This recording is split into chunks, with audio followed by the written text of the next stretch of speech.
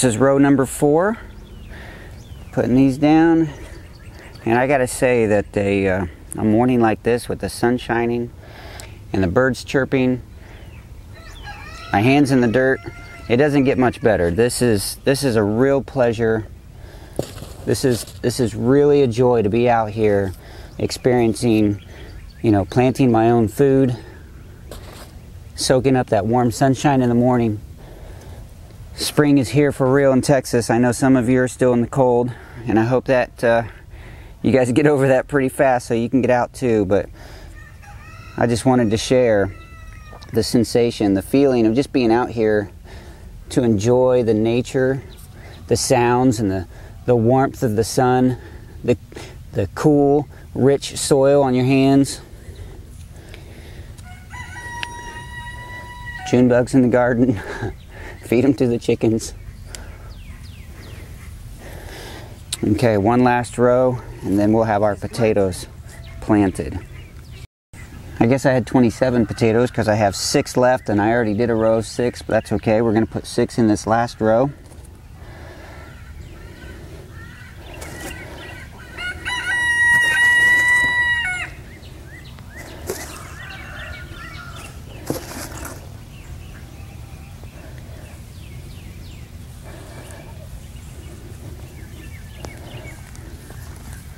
Okay, now that all the potatoes are in the ground, and this ground is level, so probably what I'll do this year, with potatoes you are supposed to, when they start growing up, hill them up just a little bit. This protects the potatoes that might be growing and exposing themselves to light. That covers them up and keeps the potatoes good, because you don't want them to be exposed to light because they turn green and they can get a little bit of toxic. So, and it also encourages a stronger root system. So on this bed, what I'll probably do, instead of hilling them up, is I'll just make another box that's the same dimensions as this box, and I'll put it on top, and I'll put more soil in it. That would be like a double stack garden bed. One that I can just take off later in the year when I can harvest it. Now I have a challenge in my garden. Some of you already know that I have cats, and the cats, I really like them being in the garden because I have had rats in the garden, and the cats seem to have taken care of that. I haven't seen any evidence of rats in the garden for a long time, and that's a good thing. But a bed like this is just a big litter box. So I need to find a way to keep them, discourage them from being in here and using this as a litter box. Somebody was throwing these away at some point, and I thought I might do a little edging somewhere. I don't know if I'll ever do that, but what I thought for now, until these potatoes start sprouting, is I can just lay these across the surface. And that should be enough to discourage the cats from wanting to use this as a litter box, because they can't scratch down into that soft soil. When the potatoes start sprouting, I'll have to figure another plan.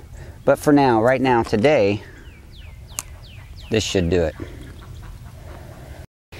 Now that my potatoes are done, I just want to give you a quick shot in the greenhouse and show you some of the progress on the tomatoes. They have all been transplanted and they're growing beautifully. So let's go in there and take a look.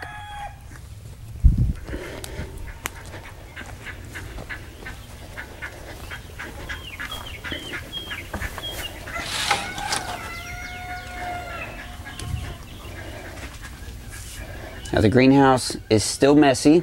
I haven't cleaned it up yet, but take a look at some of these tomatoes. I mean, I got some over here in these larger square pots, the smaller square pots, and the little fabric pots. You know, some of these are just really growing up beautifully. And over here in the cone containers here. So those should be ready to start putting into the garden here in the next few weeks, and I'll be excited to show you that. Just wanted to give you that quick little update after the potatoes. Thanks again, Mindy, for sending me those potatoes. I really enjoy red potatoes, and I appreciate that so much. So I look forward to seeing those grow and harvesting those later in the year. Mindy, by the way, also sent me some heritage long neck squash.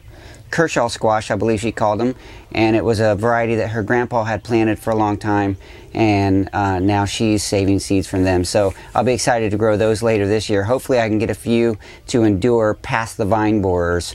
So until next time, I'll talk to you soon.